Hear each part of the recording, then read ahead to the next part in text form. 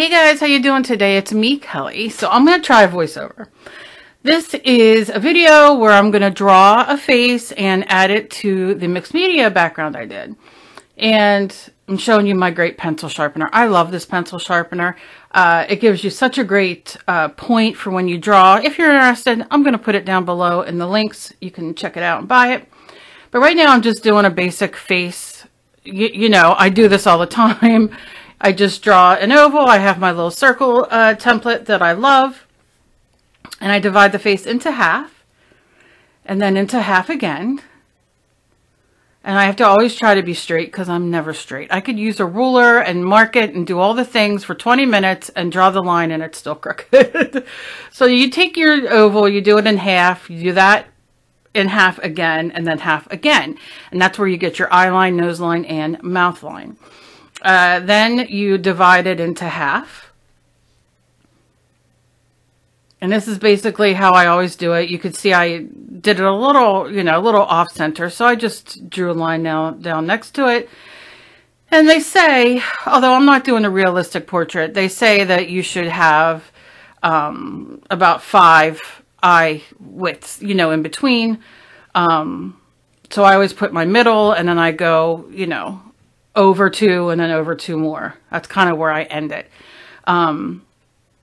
So you have like an eye's width length apart from your eyes, you know, but I always play with it and I change it and I change all this, but that's just a basic. And then I just erase off the ends and then I'll do my face. Now you're going to notice when I do my face again, you see how I did? I cut it off to make it a little bit, shorter, like, because I realized that it was going to be a longer face, which is nothing wrong with that. It depends on the face you're trying to go for. I really love how she came out. So, you know, I'm glad I kind of cut it like that. But now I'm just doing my eyes where you just do your, you know, your almond shape, you know, to the top, to the bottom. Then your nose, which is, I just do like a little line and then, you know, kind of curl it over at the ends for the nostrils and then put 2 like parentheses around it and then you just do your lips. As you can see, it's very simple.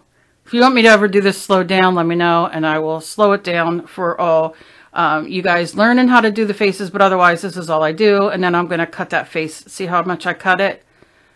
It's easier for me. It depends on the day. Sometimes I can draw a face without erasing at all.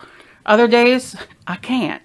And I'm not ashamed to say I erase. I'm sorry, I erase. I get comments all the time about that, you know, like, oh, that's not professional. You know, they don't erase. You do, blah, blah, blah, but whatever. This is how I do it. You don't like it? Go find somebody else who does it before you like it. That's why YouTube's free. Favorite eraser is the Vanish. One of my favorite ladies in the world, Linda, sent me, when she was alive, she would send me all kinds of stuff. She would go to the the creative, what is it, creative hobbies and crafts or something. And she would come home with all the new stuff. She would order it and have it sent to me and I would get all kinds of stuff. And she sent me 3 of these. I went through one, I'm halfway through another, and then that's my last whole one. And I really don't like to use it because it just reminds me of her. You know, but I love it. So I decided why to hold on to it, you know. So now what I'm going to do, because this is a thinner paper, I erased off all the extra lines, most of them.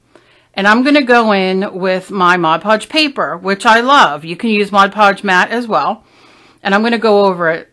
It's going to help stiffen up the paper a little bit so it doesn't crease when you lay it down on the canvas, because sometimes I don't do this and it will crease. But if you do this on there, leave it dry and then I'll cut her out. You know, once I get her pretty much painted, you should see a difference when you go to glue it down. It gives the paper more, I don't, girth is not the word. You know, more sturdiness. So when you lay it down, it's just not so floppy like tissue paper. And you can do this with whatever kind of paper you have. It works for me, might not work for you, but it works for me all the time. And you'll see when I go apply this to the canvas. Now I just have my favorite folk art paint in skin tone, and that's from Folk Art. And then I have obviously some white, and then some oh, it's off-white, warm white, I believe it's called. And I just mix them together to try to just get a little bit of variation in the skin. You don't have to do this.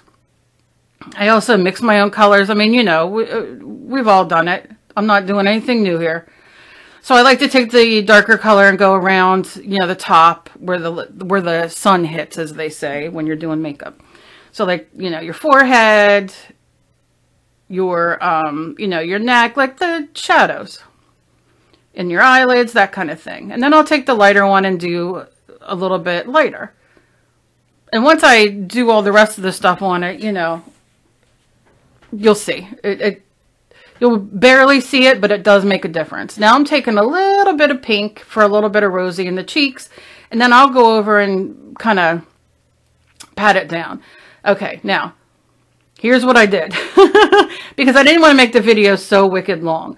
All I did was I added some eyes and her nose and a little bit of the lips, just to kind of keep it going. I work on these way more than this, but instead of having to show you, you know, me just using a permanent marker to draw that on, I just figured I would skip through it. It's not, you know, like I said, I've done these a million times. So I erased off the lines underneath if there were any, and then I'm going in, I glued her on with my Mod Podge paper, let her dry overnight, and we are going to add some hair. And I just really, you could see, I just play. I decided this color hair, and I'm going to make it curly. And you can still see underneath the paper a little bit for the hair, for the head. Now you can also cut that if you want. You could kind of cut it that way, so the hair, but I don't do it because you'll see I'll go over it. It'll cover it. It's not a big deal. I think I might even throw some gesso down. I can't remember. Like mixed it a little bit. Yeah, and you can see. I don't know what the hell I'm saying here. I did this as a video of me putting it up, but it came to like 2 hours. So I had to edit it a little bit down, and then I thought, well, let me just do this. So these are my favorite markers. One of my favorite markers, I should say. They're Faber-Castells. They are the big brush ones. They are fantastic. Pitt Artist Pen. They are permanent, light fast, all the things. I've had these for years. Oh, I love them. And you'll see I use these a lot. And I'm just kind of putting, you know, some detail in her hair. And I'm going to use, you know, some gold and just different colors. This is a thin black Pitt pen, which I love. And that's the smaller version of the big brush. And I'll go in and do, you know, play with the eyes a little bit, make her pupils. And I just like to go back and forth. You can see I'm just measuring, putting in the eyes.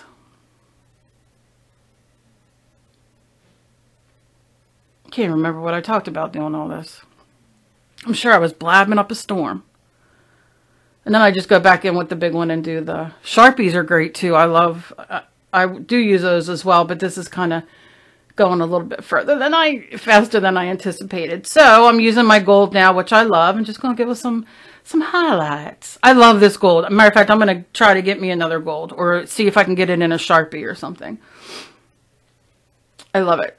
Love it, love it. It's so opaque and it just is, look at it, gorge. Okay.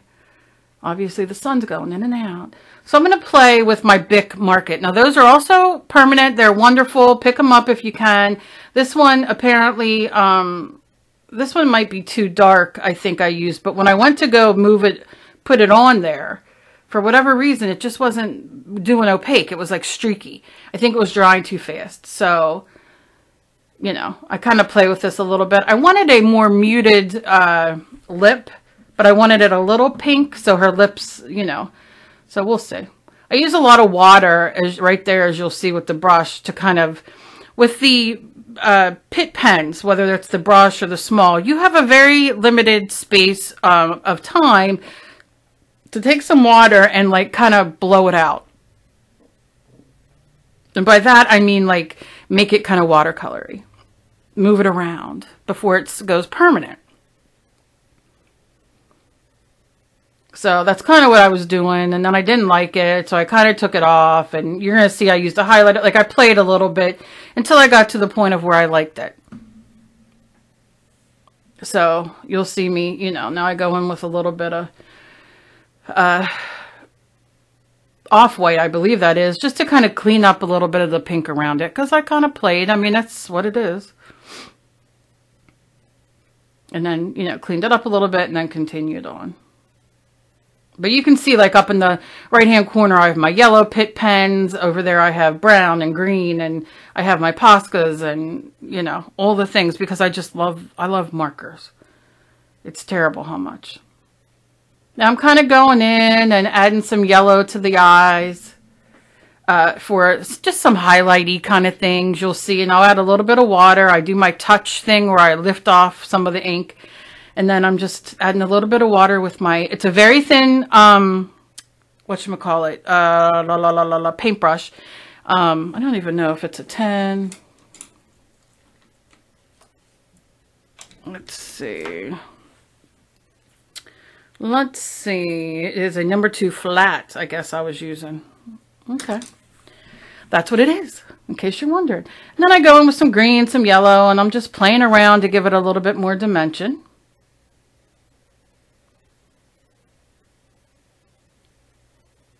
And when I'm done with this, which you'll see, you know, when I'm done, I haven't done it yet. I'll post a picture when I'm done, but I am going to, oh, this is the green. This is one of my favorite greens in the world. It is lime green, multi-surface from Folk Art, and I love it. It goes on everything. Everything from clothes to glass to metal to everything. I love it. Anyway, what was I going to say? Oh, when I'm done with this, I'm going to really clear coat it. I was going to resin it, but I'm going to give it a good clear coat so it's shiny and brings those colors really to pop. So I'll try to get a picture of it when I'm done. Doing the shinies are hard to take picture. I might have to take it outside, so I will. I'll post it on my community tab or whatever when I'm done, probably tomorrow. Okay, now I'm doing, you see I did the lips and doing the green, and now I want the green to become a little bit, it's a little bit of a translucent color. So I thought I'm going to put a little gesso on here. I didn't clean my brush or nothing. And so what that's going to do is when I go again with the green, it's going to make it opaque. Which I probably should have done in the beginning, honestly. But when I get into that like brain mode of painting and doing a canvas and whatnot, I don't think, which is part of my problem, I think. If I would just take some time to think, it would be different. But I don't. So I'm just taking my brown marker and going in with the, for the eyebrows, and I'm doing a little bit of darker in there for some lines, but I don't think I kept that. I can't recall at the moment. I thought I took that off because I didn't like it. Let me see. Yeah, I took it off. I don't know. I play until it gets to where I like it. I wanted her to be like, to have a somber-y look on her. I don't know if she ended up with that way, but and then I hated the nose like this. So then I had to go back. You'll see. I'm just taking that brown. That brown is called, oh, I love it. It is Raw Umber 180 in the Faber-Castell Pitt Artist Pen Brush. And I have it in the small version. And I think they come extra fine, fine, medium, and then that big brush, I believe. So I have it like in probably all the colors, but I love it for like tracing for faces and shadows and that kind of stuff. So now I like to gesso dry a little bit, and I'm going back in, as you can see. Just going over it. I've been really trying hard to get back into doing YouTube, and what I had said earlier, I think I said it in my other video. I'm not sure, the one before this. However, it has been so long since I really sat down and did a canvas start to finish. And I'm really trying, you'll be seeing me do a lot of these because I'm really trying to get back into doing my faces and all that like I used to do. So you'll be seeing a lot of these. I apologize. And I also said that I would probably be talking a lot and vlogging while I do it rather than, I don't even know if it's called vlogging. Talking a lot through it of just life stuff and blah, blah, blah, because after you seeing me do a couple of these, you're going to be bored. So I figured I'd talk and that kind of thing. So I'll put this up and give you all the warnings, and then you all do what you want. I just figure, you know, for those who want to watch it, that's great. Those who don't, they don't have to. I'll do regular videos as well, you know, where I show different things, but it kind of gets me, you know, doing this again. And I want to start doing my paintings and YouTube and all the things. So now you can see I'm blocking out the face, the line that I put there. And I like it so much better. And all I did was took some of the skin color and blotted it on top. And I'll do it again once that dries, because having a little shadow there isn't a big deal, because we do. But, you know. All right, so I'm mixing.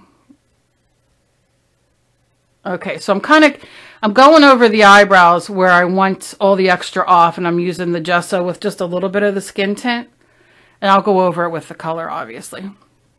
But just to shape them, just kind of like we do with concealer, you know, where we're just kind of giving her some highlight in there. And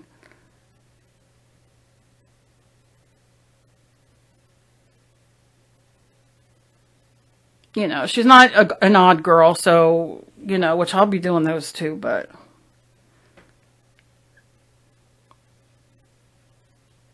yep, I'm just kind of, you know, where I'm going to maybe lay color or play or just leave it white. It doesn't matter. Okay, so everything's dry, so I'm going back in with some of the skin color. You can see my lighting is a little off there. The sun must have went in a little bit. But I'm excited to say that Dave put up my new lights and everything, so we'll see how that works in my next video. I'm so excited. I have to clean off my desk though. So I'm adding just some stuff to her shirt, some decoration. I just took some pink. And in this painting, I'm trying to keep the same, kind of the same color scheme going, right? Where normally I would do like wacky things, but so I'm going in with my marker and I'm just drawing some circles. I'm going to do some decoration on there. I'll go in with my pink Posca or Pasha, whatever it's called, and I'm going to color them in.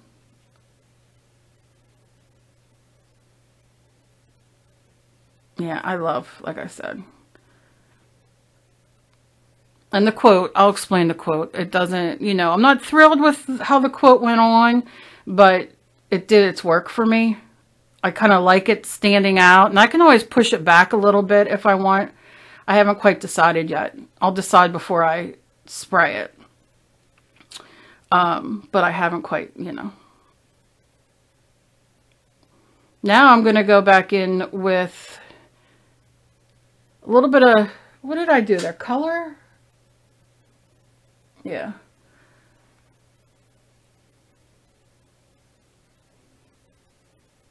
I don't know what color that is. What the heck am I doing there? Yeah, a little bit of color. A little bit of glitter. A little bit of glitter. A little bit of glitter for some highlight in her eyes. A little bit of glitter as like highlight on her face. And the glitter I used was rose... I think it's called Rose Gold from Glitterific. It is fine and it is folk art. Because if you don't have glitter... Okay, so that's what I did. I kind of put some on her eyes, some of this. This is some gold. This is 24 karat gold from Deco Art Extreme Sheen, which is one of my favorite things in the world. And that's what this is.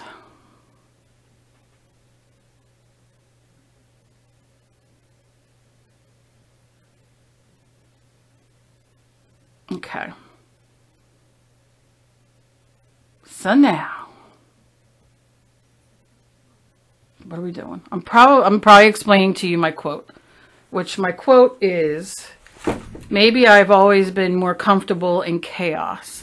And it is a line from a song, and it resonates with me. It has since I heard it, the first time I heard it. So I decided, which after I did this, it was too late, but I decided to paint this paper yellow because I wanted it to stand out from the canvas. You can see how light it looks there, but once it dries darker, and it was like highlighter color. And I still used it. That's the thing, right? I still used it, which, okay. So I haven't quite decided. I might take some of the background color, like of all the like mixed media on the background, and like stamp on it and kind of, or I might just leave it like this because that's, you know, the quote. That's what I wanted to do. So I don't know.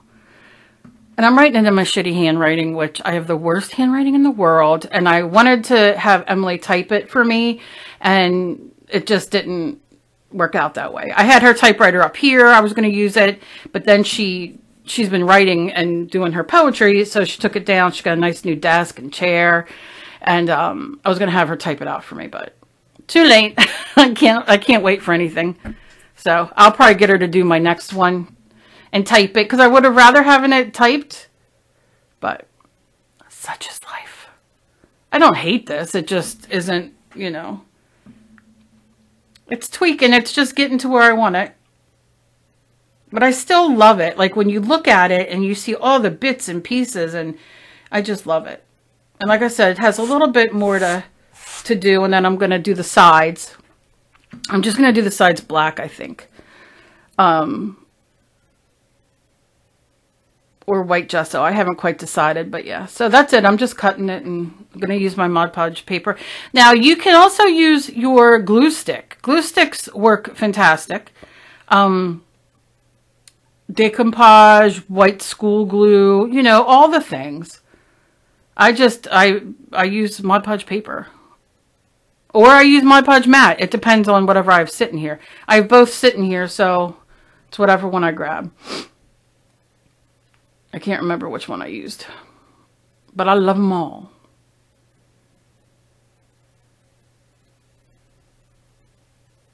Okay, now to figure out. So you see, like I was like, oh, I probably should have done like light blue or green or something, right? I don't know. What color do you guys think I should have used? It helps me in the future, because after the fact, after I already had glued them down, obviously, because I look at this and I'm like, okay, it could work. But then I did it, and then I'm like, okay. So then I kind of added some brown around it, you know what I mean, to kind of like make it grungy, which it took that bright yellow away. But then I'm like, ugh, I don't know. So let me know down below, what color should I have used instead of yellow? Should it have been like light blue, light green? What, pink maybe? I don't know. I'm just trying to get back into it. Remember, my brain doesn't work. I can't think. So that's where I'm going in with the brown, that brown delicious marker, the big pit, and a big brush. And you can see I'm doing that. And then I just go in with a little bit of water with my brush. Watch. Scribble, scribble, scribble, scribble, scribble, scribble, scribble, scribble, water. Squisha, squisha, squisha, squisha. There it goes, there it goes. That's it. And then I just touch it with the towel just to get like the excess water off. And that's it. So that's a tip for you if you ever use these. Like I said, go to Michael's or Hobby Lobby and get your Joann's and get a coupon and go in, and you can buy sometimes they have a 4-pack, or you could buy them individually, these pens. And get a nice brown. Get this raw umber, because you can use it for so many different things. It's like one of those, like a 2-fur, 3-fur even, like where you can use it for quite a few things. shadows on the face. Just like you saw that. You can do it for eyeshadow, to draw, whatever. And it really does serve a nice purpose. Black is great. They have white that is great. Their white works fantastic. So there's so many different, you know, things. And just go pick a color at a time and use your coupon. I don't know. I think they might be maybe for a pack of 3 or 4 even. I think it might be $14 and then you use a coupon. And Michael's offer is like 50% off sometimes, or Joann's is 25% off time. So, you know, use them. And then that's how I started building. I can't afford all these, so I would just go and, you know, pick up 1 pack at a time or 1 marker at a time and watch when they're on sale and all the things. So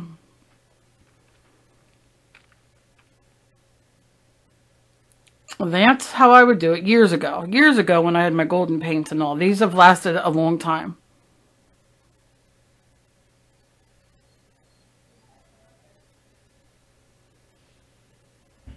Okay. And this is basically it. I'm just, you know, going in little glitter on top of that shirt because I just love it. But this is pretty much the end of it. And I am so glad if you watched all the way to the end. I appreciate it. Give me a code word, a gold. And let me know what you guys think. Let me know what color that should have been for the background. And of course, as always, please be kind to each other. You never know what battle somebody else is fighting. I love you guys so very much. And if you watched this far and you would like to subscribe, please click that button down below with the little bell to notify you when I upload. I love you guys so much. I hope you have a fantastic day. Bye-bye.